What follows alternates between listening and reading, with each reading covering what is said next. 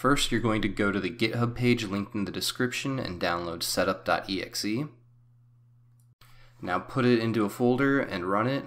Now you're going to get yelled at by Smart Screen here, so click More Info and then Run Anyway. This is a trusted program, you don't have to worry about that. And once it's done and says Installation Verified, you can close out of the installer and launch AATool.exe.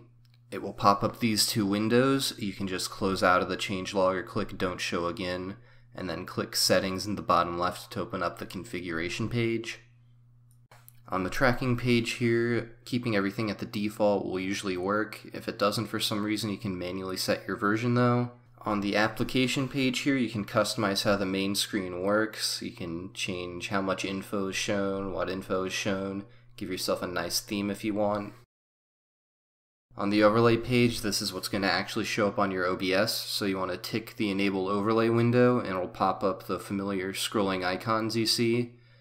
I like to change the green screen to magenta because I think it works better and it reduces some possible visual bugs you might have.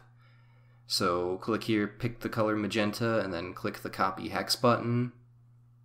Now add a window capture in OBS, select the Stream Overlay AATool.exe option. Now right-click the new source, select Filters, add Color Key, and then pick Magenta from the drop-down here.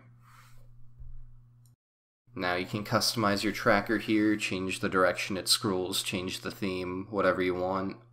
Some things to keep in mind: if part of the window goes off screen, it may glitch up a bit, so avoid doing that.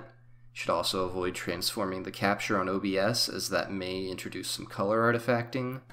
If you do that though, a simple reset transform will fix it. With that in mind, you're ready to start tracking your advancements and enjoy yourself some AA runs.